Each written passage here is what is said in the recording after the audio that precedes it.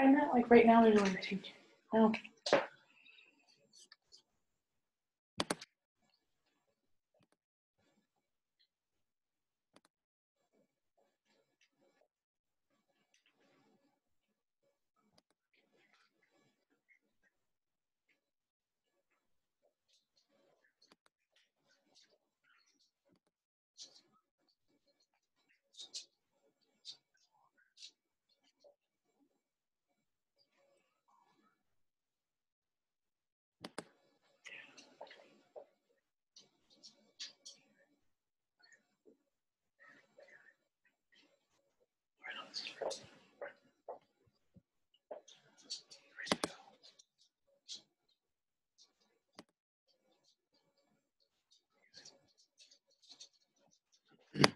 Okay. Hey guys. Woohoo! How's everyone doing today? It's good to see you. Welcome back to the show. And we got a great crew. I see all kinds of faces, so many familiar faces coming on right now. Hello and good morning to all you guys. It is a great morning. I got my dinosaur coffee mug right here that I use every morning. And I want to thank you for being here. For those of you who are just joining us, my name is Mr. Billy the paleontologist, and I run Fossil Posse Adventures. And what we do is we study and teach and celebrate and have fun with everything prehistoric, mostly dinosaurs, but that's what we do. We look for dinosaurs, we look for fossils, we teach about them. We run a kids camp every summer out here in Colorado. You can get on fossilposse.com and check that out. We also got our museum going, and with that being said, I want to thank everyone out there, all you guys, your parents, your friends, everyone that's been making incredible donations to our museums. We've been raising a little bit of money, which is terrific. So our museum is going to keep getting a little bit bigger and a little bit bigger all the time. So hopefully when you guys make it out here soon this summer, we're going to have even cooler stuff for you to see, more fossils, more big dinosaurs like this guy right here, and all kinds of neat stuff. So thank you for everyone that's donated. Some very generous donations, so thank you so much. Keep them coming. You can get on our page at fossilposse.com and help our museum, the museum at Dinosaur Junction, and you can help us grow it. And it's going to be fantastic. Also want to remind you, we got Fossil Quest TV show coming up this spring. We were asked, when is it going to actually start out? I'll probably start airing the episodes around June 1st. Right around end of May or June 1st, but you guys will know because we got to shoot them, then we got to edit them, but they're going to be really cool. Fossil Quest, and you guys come out into the field with me to go hunt dinosaurs and crocodiles and sharks and fossils from all kinds of prehistoric creatures, and I think you're really going to like it. With that being said, let's jump right in, okay? Last week, if you guys were with us, we talked about raptors, right? Like Utah raptor, velociraptor, Dakota raptor, Eoraptor, Microraptor, all kinds of raptors, which were your basic kind of a theropod dinosaur. They ran on 2 feet. They had their hands like this, and they were pretty fierce, little vicious creatures. Pretty simple creatures when you look at them too. Maybe an occasional horn or something like that, but your basic dinosaur shape. Today, we're looking at some crazy cool dinosaurs, and I'm talking about stegosaurs. I'm talking about the ankylosaurs or ankylosaurs. I'm talking about the armored dinosaurs and the stegosaurs. We call them nature's walking weapons because they're really cool. If you look at some of these animals, you guys are very familiar with stegosaurs. This is my friend Steggy right here.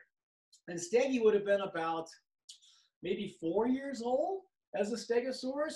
Steggy's pretty small. You see my hand right next to his head. It's pretty small. But Steggy, like all stegosaurs and most stegosaurs, and believe it or not, there's not just Stegosaurus. There's a whole family of stegosaurs. And what they're typically identified by is usually it's 2 rows. Here's one here and one here. 2 rows of plates or spikes or big growths that come out of the skin that go down their back all the way to their tail. And then their tail, generally speaking, had spikes on them. Some of them just had little teeny nubs or spikes, little plates. Some of them had the big spikes on them. But there's lots of different kinds of stegosaurs. The one you're most familiar with is Stegosaurus. That's what Steggy is here. And this toy right here, that's Stegosaurus. That's one of the most common, most recognizable ones. You see those big spikes at the end of his tail right there. And believe it or not, Stegosaurus is actually the Colorado state fossil. the Colorado state dinosaurs. Most of you guys know where I am here. I'm in Colorado. I'm in the mountains of Colorado. And the most stegosaur fossils ever found, and the very first Stegosaurus fossils ever found, were found here in Colorado. And in fact, right down the street from where I'm sitting, just a couple summers ago, I found what appears to be Stegosaurus footprints. And they're really cool, which means just down the street from where I'm sitting, where I'm talking to you guys from, Stegosaurus walked around here about 155 million years ago. As most of you guys know, Stegosaurus was a Jurassic era dinosaur, right? And you guys remember the three periods of the dinosaurs, the three periods? The first one was the Triassic, the middle one was the Jurassic, like the movies, and the last one was the Cretaceous period. And then the big asteroid hit and changed everything. But that middle time period, the Jurassic, that's when Stegosaurs really flourished. And that's also when the armored dinosaurs like Ankylosaurus kind of appeared, their cousins appeared, and then they moved into the Cretaceous and took over as well. There's Ankylosaurus right there. You're familiar with him? He's got the big spikes and horns on his body and his head, and he's got that big sledgehammer tail. Let me put it right in the middle of my nose. His tail was like a giant hammer. And this guy probably got about 10 to 14,000 pounds. That's pretty big. That's about the size of a full-grown African elephant. That's how heavy it was. But he was low to the ground. He was low and long and super heavy. And a lot of that weight came from these horns.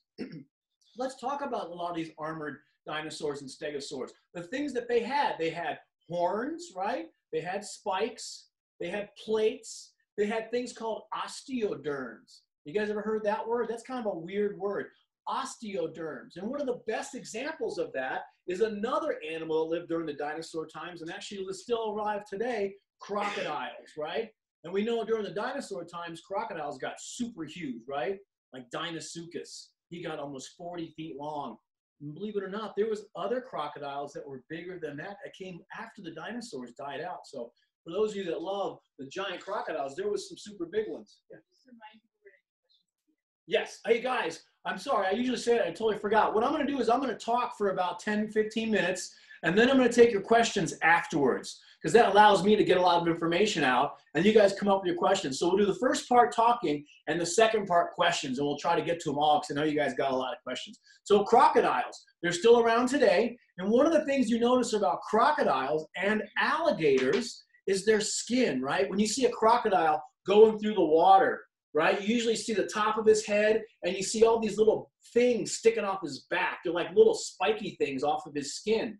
What those are called is osteoderms. And I actually have one right here. And what an osteoderm is it's a piece of bone. If you look at that, it's flat, but it has a little thing sticking up the top. It's kind of triangular shape, but it's round too. And so he had dozens and dozens of these on their backs, crocodiles did, and alligators, and a lot of dinosaurs. And what this would do is it was not attached to your skeleton. You know, like your limb bones and your arm bones are connected to everything, which connects to your neck and your spine and your head. These are not connected. They just kind of floated there above the spine and in the meat and in the muscle, and the skin grew over these. So when you see these nodules sticking up off a crocodile's back or an alligator's back, there's little bones inside of that. So it makes their hide or their skin really super tough.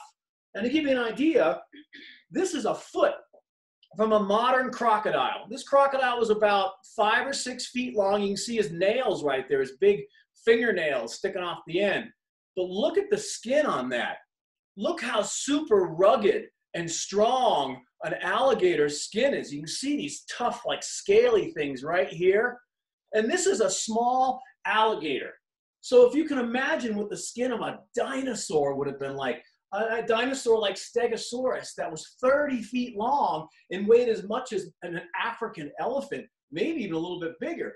These big plates on Stegosaurus's back, just like osteoderms on a crocodile, they weren't attached to anything, which is kind of weird. When you find a fossilized Stegosaurus, those plates were just kind of floating there. So when this guy was alive, those plates grew out of the skin, just like a crocodile has those bony osteoderms.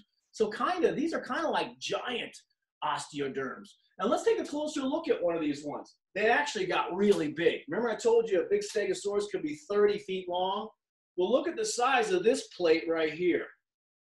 We call these plates because if you notice, it is big and round, just like a dinner plate. And if I turn it sideways, look how thin it is. It's super thin. But in real life, if you see all these little lines and stuff going, all these little marks and lines going through this, just like your arms, you have veins that go through your arms, right? And blood goes through those veins. So in real life, these things, these giant plates, would have had lots of blood flowing in and around them, kind of like your body and your bones, right? Blood keeps things healthy, and it would keep these healthy. So all those blood and veins would have been covered with really heavy skin, right? Skin like that alligator foot I just showed you. It would have been super strong, super heavy, tough skin so that nothing can cut it that easily, right? And because there was so much blood flowing through these, Stegosaurus's big plates on his back were probably not used to defend himself against an animal like Allosaurus. If Allosaurus is going to attack him, Stegosaurus didn't lean in and say, well, you can bite these plates and so you don't hit my body. Because what would happen is if he bit this plate, he'd bleed really bad, right? It'd be like if I cut my arm off, that would not be good, right? I'd bleed really badly. So Mother Nature, in her infinite wisdom, probably did not want these to be a defense mechanism, because if an Allosaurus bit these, it would just bite like a potato chip. And then Stegosaurus would bleed really bad, because remember, they're super thin. So there wouldn't be much to keep it strong. But what they did do is, if you notice on this Stegosaurus right here, you see how these are orangey red color? And if you remember from us talking before about the colors of dinosaurs, and you know how you guys have asked this question, what color were dinosaurs? We really don't know. So when you see pictures in books and movies and toys, that color that's on those, the colors that they've put on them are just made up by a scientist or an artist to make them look really cool. There's no skin, there's no photographs. We don't have the soft tissue left over from dinosaurs to tell us what they really look like as far as color. We can only compare them to reptiles that live today and why they have those colors. Like an iguana or a chameleon that live in the jungle that have bright colors to blend in, or maybe a Komodo dragon that's just big and kind of brown because it doesn't have to blend in. It's the toughest thing around, right? But these big plates, very likely Stegosaurus could do something really interesting with these. Now, a lot of you guys have seen me do this example before, but I know as human beings, we kind of get angry sometimes. We get angry at our brothers and sisters or our mom and dad. And if we do, we get so upset, we want to hold our breath, right? I'm so angry. And when we hold our breath, what happens to our faces? They turn red, right? Our faces turn really red because we're so mad, we're so upset, right? And all that blood rushes to our face and it makes it red. And with all that blood in these plates, it's really possible that Stegosaurus could actually make them kind of turn red or pinkish color. And an animal that sees another animal with red or pink colors on it, that's nature's defense mechanism to say, beware, be aware that I'm not in a good mood. So when you see the color red in nature, usually it means something is angry or poisonous or dangerous. So other animals want to stay away from that. And also, Stegosaurus wasn't one of the smartest animals, unfortunately. If I show you this toy and I show you, and I tell you again that this guy was as big as an African elephant and 30 feet long from head to tail, look how teeny tiny his little head is. Now, we've seen Tyrannosaurus Rex. Tyrannosaurus Rex has a gigantic head, right? Stegosaurus has a teeny tiny little head. In fact, a full-grown Stegosaurus that's big or bigger than an African elephant, his head would only be about this big. That's pretty tiny considering how gigantic he got, right? And because he had a small head, he had a really teeny tiny brain. In fact, pound for pound, Stegosaurus had one of, if not the smallest brain of almost all dinosaurs. It was about the size of a golf ball or a walnut, some people say. So he wasn't real smart. The only thing he could probably do really well was smell, right? And then fight pretty well, and eat and have babies. And that's pretty much all he thought about, was having babies, eating, and pooping pretty much. I think that was it, right? But he wasn't totally defenseless. If we talk about Stegosaurus, one of the other things that pops in your mind is those big tail spikes, right? These spikes right here, 1, 2, 3, 4. There's 4, if I can get to where you can see it, 4 spikes on the end of that tail. And that is where Stegosaurus really came to life. Look at that picture. That's kind of a normal type picture you'd see. Stegosaurus fighting Allosaurus, trying to whip him with that tail. And you might look at that and go, well, what can a tail do, right? Tails are super strong. Tails are really strong. You could, in fact, Stegosaurus could probably knock a car across the street. Here's a picture of Ankylosaurus trying to defend himself from T-Rex. And what's he doing? He's got his tail. And the end of Ankylosaurus's tail was pretty unique as well. There's the end of Ankylosaurus's tail. He didn't have spikes. He had a giant hammer, like a sledgehammer. And what he could do was just smack the heck out of another dinosaur and make him get hurt and hopefully get him to run away. Even something as big as Tyrannosaurus Rex, trying to attack something much smaller than him, like Ankylosaurus, Tyrannosaurus Rex does not want to get injured. Predators do not want to get injured. In Africa, lions, leopards, cheetahs, they do not want to get injured when they're trying to get some food, when they're trying to attack something. So they'll always attack something they think they can take down. And even though Ankylosaurus was so much smaller than T-Rex, if Ankylosaurus hit T-Rex just right in his foot or in his ankle, what might happen? He could really mess up T-Rex's ankle. He might break the bones in T-Rex's ankle. And even a T-Rex that's that giant, what happens if he can't walk or run? He's going to die. So even though Ankylosaurus was much smaller, something like T-Rex would likely want to be careful of him. But here's the spike I wanted to show you for Stegosaurus. Look at the size of those spikes. So Stegosaurus had 4 of these. And if you remember our talk about the horned dinosaurs, this giant fossilized bone spike would have had a big cover on it, just like that. And it would have been a big cover made out of keratin, the same stuff our fingernails are made out of. So this spike, as big as it is, this fossilized spike would have been much bigger in real life and could have done some real damage. Because any animal that's as big as an African elephant is super strong. I don't know if you've ever seen an elephant go against an automobile or a car, but an elephant can flip a car over no problem. So if you got an animal that's as big or bigger than an elephant, it's going to be super strong as well. Well, I think that kind of covers the armored dinosaurs. They're very strange. Horns, spikes, plates, all kinds of stuff like that. They came in all shapes and colors. Here's one I want to point out. This is a kentrosaur. He's in the family of stegosaurs. He didn't live in the United States as far as I know. I don't think many have been discovered around here. But if you notice him, look at how unique he is. He's got giant horns coming off his shoulders. Imagine trying to walk through the woods if you had huge spikes coming off your shoulders. So they came in all shapes and sizes. They're very unique. Some of them were very small. There's a type of ankylosaur called, it's an armored dinosaur called a mini that was only about the size of a German Shepherd dog or a golden retriever. So they weren't all gigantic, but the big ones sure are super cool, aren't they?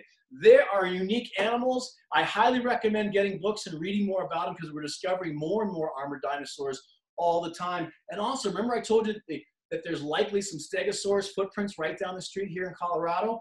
Well, there's also likely, I found some footprints that look like they're to an Ankylosaurus as well.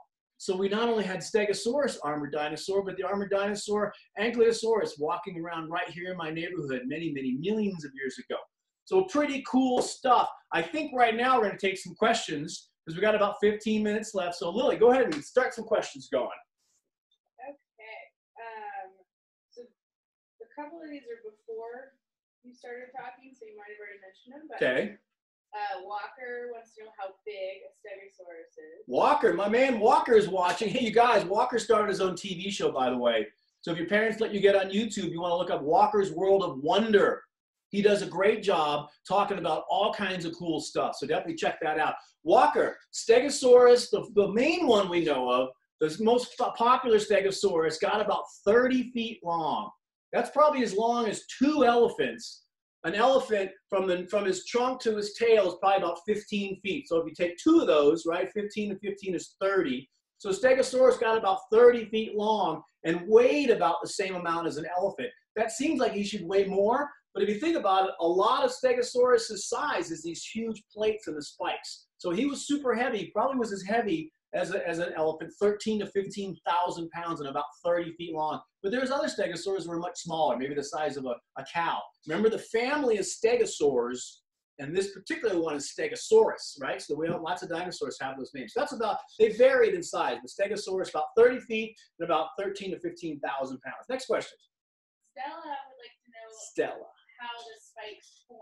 Stella, how are you, sweetie? Great to hear you from California. And her question is, how were the spikes formed? She always has the best questions. Spikes were formed just like your fingernails. When you're a teeny tiny baby inside your mommy, at one point your fingernails weren't there yet. Your fingers were. They were just kind of skin. And at some point, the skin cells start to change, and those changing skin cells is what makes different things on your body, right? Your eyelashes, your eyeballs, your hair, your lips, right? And just like the same, your fingernails just started to grow. And as they grew, the whole surrounding area started to grow and get bigger and bigger. And it's kind of like if you ever go to a farm or see a rodeo and you look at a baby cow or a little baby steer or a goat or a little baby goat, right? They have little teeny nubs that start growing out of their head, kind of like a plant. If you think of a plant's a seed, right? Even a tree. And as it grows, it gets bigger and the cells divide, it gets bigger. And pretty soon, this little teeny seed that had a little green shoot coming out of it turns into a tree with giant branches and bark and all kinds of stuff. And things just grow. And as they grow, they get bigger and they specialize, right? A tree gets bark on the outside and the inside soft, and it gets branches and leaves and maybe fruit or nuts. So the cells start to specialize and they turn into that thing that they were destined to be. So just like that, spikes and horns, plates, they start from nothing and they slowly start getting bigger and bigger and bigger and bigger. Terrific question, Stella. Thanks for watching. Thanks for asking. All right, next question. I think you touched on this, but Mina would like to know how the Stegosaurus used its tail. Mina. Great question, Mina. Mina's question is, how did the Stegosaurus use his tail? You know what? Just like a dog. I mean, who knows if he wagged his tail when he was happy, but just like a dog's tail wags back and forth, the same thing with Stegosaurus or any animal that has big tails. They just kind of hang there, right? But they're not just hanging there. They're used for balance. Dogs don't really use them for balance too much, probably. But especially a giant dinosaur like a Tyrannosaurus Rex, that tail would be used like a seesaw. So the back end where his tail is would balance out the front end where that giant head is. And his middle section where his legs were are kind of like the middle of a seesaw. And it would keep them perfectly balanced. Those are for the dinosaurs that walked on 2 feet. The ones that walked on 4 feet, like these guys, that tail was probably there to help them when they walked. It would kind of go back and forth to help them balance, right, as they're walking, just like lizards do today. Maybe they touch the ground, they're not sure. But that tail's the animals that have tail spikes. Remember, like I said, Ankylosaurus right here with the hammer on his tail, and then Stegosaurus with the spikes on his tail. Those tails would have been super strong. I mean, super strong, because their tails would have been about this big around, solid muscle, and they could whack the heck out of anything that got too close to them. Some animals today, like modern iguanas, an iguana lizard, or even young crocodiles, young alligators, lots of younger lizards, they'll use their tail to whip something. If something's coming up on them and they get afraid, like maybe they're gonna get attacked, they'll puff up with air so they look bigger than they are. A lot of animals will do that, and they'll whip that tail and try and smack whatever it is that's trying to bother them and try and scare it away. So there's lots of different uses for tails, maybe to balance you out, maybe to try to defend yourself, maybe to attack something. Yeah, so great question. Yeah. Walker would like to know, why did the big dinosaurs die out and not the small ones? Walker, again, Walker's World of Wonder on YouTube. Why did the big dinosaurs die off? That is one of the questions that scientists are still wondering today. And as I tell you guys, that's one of the things that makes science so exciting. And I recommend studying more science because there's so many answers to learn out there in this world. The whole world of answers is right outside your door, right there. And that's what's so cool about science, is the adventure of discovering this. And that question, Walker, is one of the things that keeps lots of scientists awake at night. Why are lizards, turtles, crocodiles, right, snakes, all animals that live side by side with dinosaurs, why are they all here, but dinosaurs are gone? Well, one of the reasons is when that asteroid struck, it devastated the world. It knocked out all the food supplies for all the animals for a long, long time. Not all of them. Little things were able to survive. And the good analogy I've used in the past is, what's easier to take care of, and feed? An elephant or a mouse? A mouse, right? Because you don't need that much food. You don't need that much room to keep it. An elephant eats so much food every day, it would eat you out of house and home like that fast. So one of the reasons the big dinosaurs died out is because their food supply just disappeared, right? So when that asteroid struck, after the dust finally cleared and the fires burnt out and the waves subsided and the temperatures came down, really nothing bigger than a sheep. I know it's kind of funny, but nothing bigger than a sheep was alive. Nothing. Everything else bigger than a sheep died. So one of the reasons the big dinosaurs aren't around is their food supply simply disappeared and they had no more food and they just died. But smaller animals did survive. And as you know, Walker, those smaller animals, over millions of years, they specialized and branched out. Because when they talk about life as being a tree and the branches of a family tree coming off, that's a good analogy, but it's actually a better analogy or comparison is a bush. Because life breaks off and grows all different directions and specializes and tries new things. So it's more like a crazy bush of life rather than a tree of life. But as you know, that's a great question, Walker. Still trying to figure out today why some things, why is Archaeopteryx gone? Why are any of the winged little raptors that are around? Why is Eoraptor gone? Why do we have iguanas and turtles and lizards and crocs, but not the smaller dinosaurs? We're just not sure. That's what's fun about science, is trying to figure it out. Next question. Dylan and Logan, hi guys. What is the strongest armored dinosaur? The strongest armored dinosaur. I like those kind of questions. Now, as always, remember, we don't have any video or film or photographs, so we don't really know. All we have left is the fossils. And as I always say, fossils never lie, right? So if you have big giant fossils of big armored dinosaurs, chances are those were the strongest. And I would wager to guess, I would be willing to bet that Ankylosaurus was probably one of, if not the strongest armored dinosaurs so far discovered. Remember, there's still hundreds of dinosaurs probably have not even been discovered yet. But so far, Ankylosaurus was probably about 30 feet long, just like Stegosaurus, but weighed a little bit more. Ankylosaurus was a little more solid. He was kind of like a giant pickup truck that was weighted down with rocks, right? Compared to just a pickup truck with an empty pickup on it. So he was super strong and super heavy. So I would say Ankylosaurus is probably the strongest armored dinosaur, but who knows? We don't know. That's what's fun about it, is we're always trying to discover new things. Good question. All right. All right. Ava would like to know, have you found any new footprints or other fossils since she saw you in August? Hi, Ava. It's good to see you again. Actually, yes. I try to go out as much as I possibly can. And right towards the end of August, I found some new footprints not too far from here. And we think what they are is a young Allosaurus, or maybe a Ceratosaurus, right? So it was definitely a meat-eating dinosaur. It had 3 toes. They weren't real big, but that's probably what it was. Because the only reason we guess it's those dinosaurs is because those are the dinosaurs that fit that description: theropods, or dinosaurs that walked on 2 feet, meat eaters, and lived in this area during the time period, the Jurassic time period. So that's why we guess it was one of those. I also found some new bones too. One of them looks like a rib bone, or maybe part of a limb bone, like an arm or a leg bone too. So great questions. Thank you so much for asking. And I'm always getting out there to find so much more. So make sure you tune in, and we'll talk to you again for sure. You'll get some more questions. What we got? All right, Elliot and Theo. Hi guys. Would like to know how many species of Stegosaurs and Ankylosaurs there are. Wow, that's a really good question. And as I always say, being Billy the paleontologist, I love dinosaurs, but I do not ever brag that I know everything, because I do not know everything, especially since we're learning new things all the time that you can't ever know everything, especially about dinosaurs. And I do not know the answer to that question. I can tell you that there's probably a dozen or more different types of Ankylosaurus or Nodosaurs, as well as Stegosaurs, different cousins and different families. Because remember, they lived over millions of years. So there's lots of cousins that stretch out over long periods of time. And actually, not too long ago, a few years ago, they discovered an animal in the same family as Ankylosaurus called a Nodosaur. And it was discovered in a mine, in a coal mine. I think it was in Canada.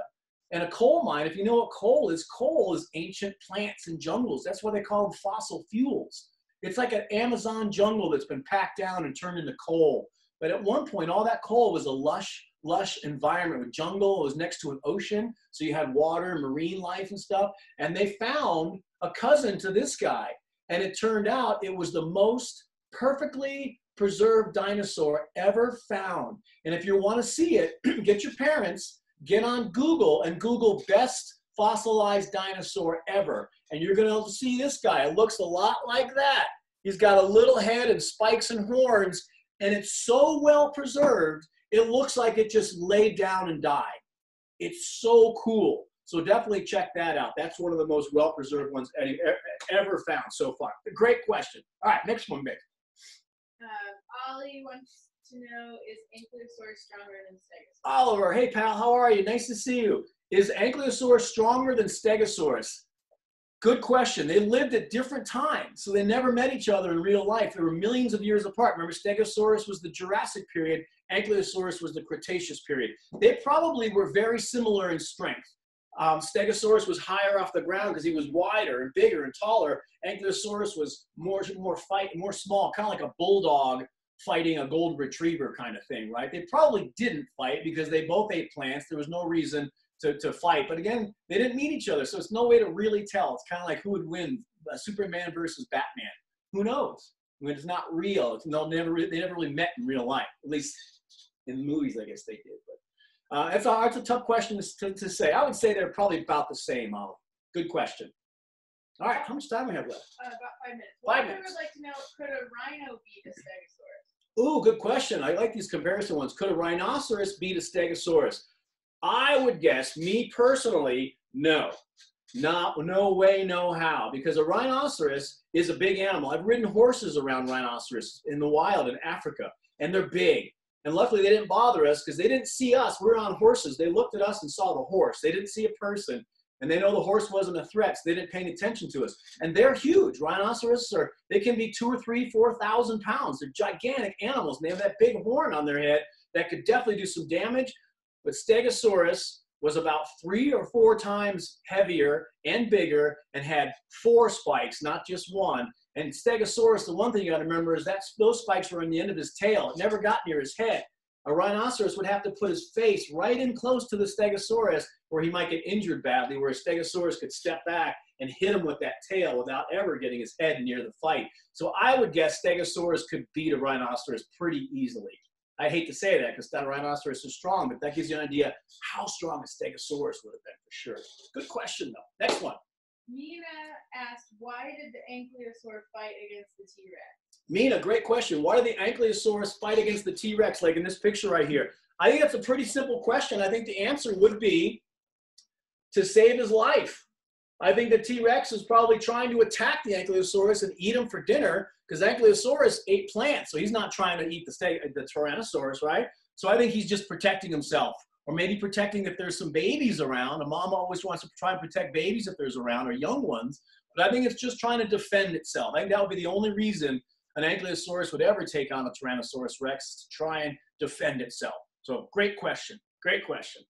You guys, I think we're running out of time right now, but make sure to get on fossilposse.com. I know a lot of you guys have more questions. You can email us anytime on the website, fossilposse.com. Help your mom or dad get you on there. And you can email us any questions, right? We can keep talking. Remember, Friday morning, today's Wednesday, right?